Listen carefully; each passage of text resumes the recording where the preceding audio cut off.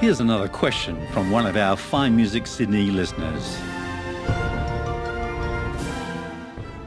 Dexter of Sans Souci has asked the question, what was the first ever made song? Well, I've asked Neil McEwan, who presents Diversions in Fine Music on Wednesdays 9 to 12 noon, to answer the question. Where did the first song come from?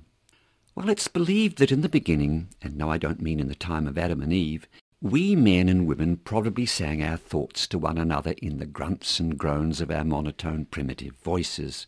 We also need to thank the birds and their songs, who certainly would have influenced and aided us in our efforts.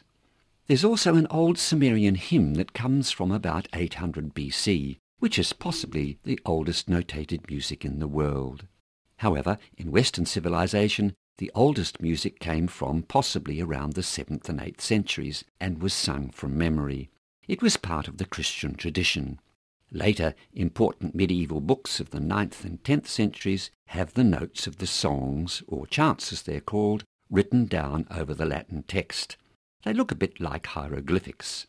These valuable manuscripts with their notation show us how to sing the chants with all the subtlety of interpretation, but they don't have lines to show us the pitches or note intervals. It wasn't until the 11th century that the lines of the musical stave were invented by a man called Guido of Arezzo, and so we now have books with Gregorian chants, songs if you like, similar to this one, Puer natus est, a boy is born, which is the proper chant for Christmas Day, one of the oldest songs and sung for the last 1200 years.